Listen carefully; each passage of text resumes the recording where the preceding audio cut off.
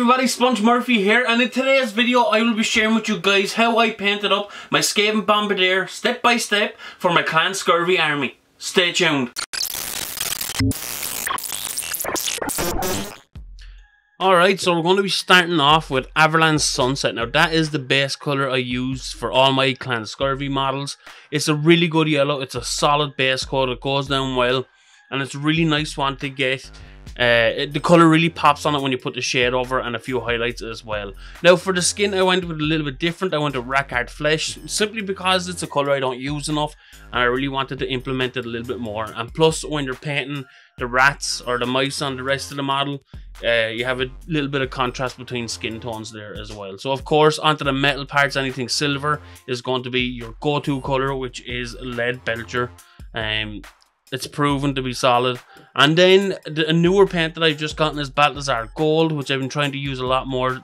It turns out really good in the end once there's a nice shade over it and highlighted as well. Balthazar Gold, it's like a mixture of gold and bronze, so you're not getting too much of that gold look. I didn't want it to be too clean or too new or too fresh looking, any of the bronzish parts on the guys. So then we had Abaddon Black on the cable of the rocket gun or the weapon that he has, and then Steel Legion Drab, which is another color I've been trying to use a lot more as well onto some of the wooden parts as well. And then for the tail, usually I cut off the tails for Clan Skurvy. I really didn't want to do it for this model because I only have one and I'm not really sure. I think they are out individually now, but I'm not too sure. But I wasn't cutting it off for this, so I just left it with rat skin flesh, a different skin tone from the rest of the model then as well. And then you had wild flesh all over the green parts, like the electricity parts coming out of his backpack, and then a simple base coat of corn red over the top of the rocket. And then onto his beard or any kind of fur parts that are on the guy, I went over with Dawnstone.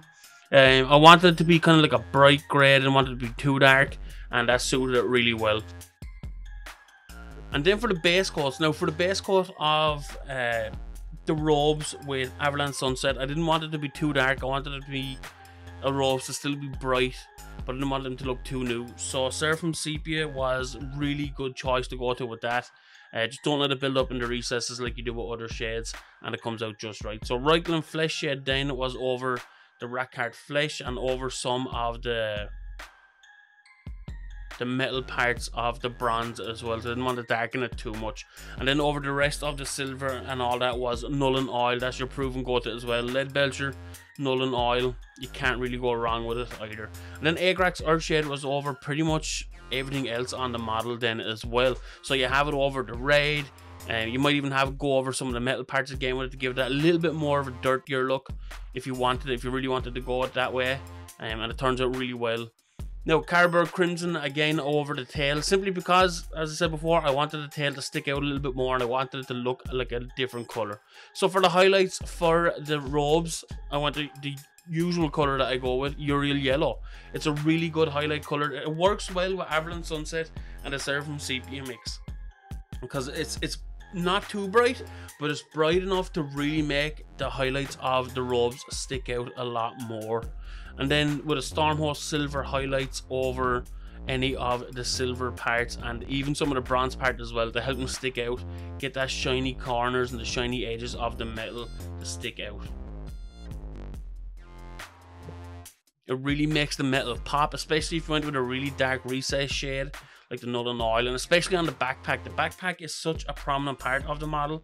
It's what you're going to be looking at as well, nearly straight away. So the kind of the Stormhost Silver highlight over the bronze looks really well. And then a very, very lightly dry brushed Necron compound over any of the silver or any of the metallic parts as well, just to give it that extra highlight on top of it. But I found Necron compound to be very heavy, so go really light with it. I had to do it as well. I had to go over it really lightly with it. So, and then for any highlights over the skin, just to brighten up some of the most prominent parts with Flayed One Flesh, I was really trying to get used to trying using some of the brighter skin tones instead of just going with the usual Bugman's Glow. So I was back using Flayed One Flesh to re-brighten up the skin a little bit. And then for the highlights on the top of the rocket is Evil Sun Scarlet, just along the back of the edges to make it stick out a little bit more. And his pouch as well, which is on the back of him, I went over that with Evil Sun Scarlet also. So, and then of course with a dry brush of Dawnstone over the black Abaddon black parts of the gun, or of the rocket, which is the cable connected to the backpack. Instead of just trying to highlight little individual parts, I always find it tricky to highlight something like that. So I find a really light dry brush of Dawnstone works really well. So I moved on to the kind of the electrical parts, which is like the lightning and everything.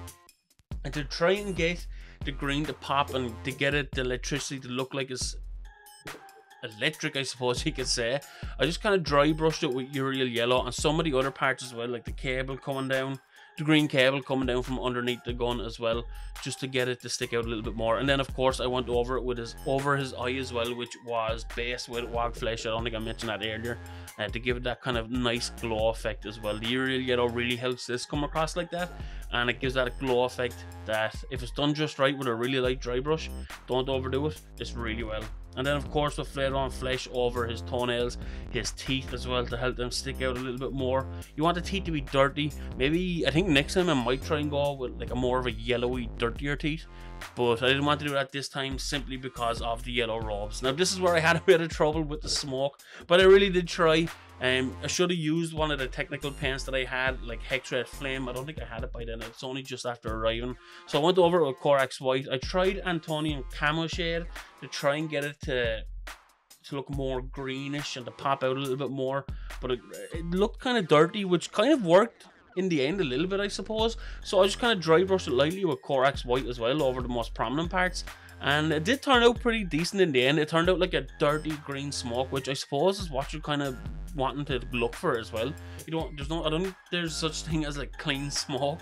But in the end, I think it turned out pretty well. I'm happy how this guy turned out. I absolutely love this model. I really think you don't see it enough.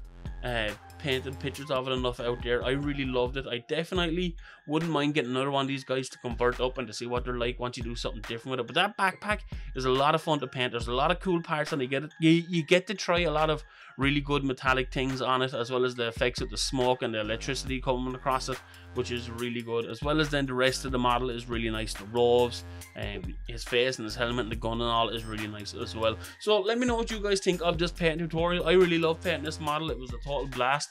But let me know what you guys think. If I helped you out when you're painting this guy, let me know in the comment section below. So make sure to hit the like button, subscribe if you haven't. And once again, thanks for watching, and I'll see you guys in the next video.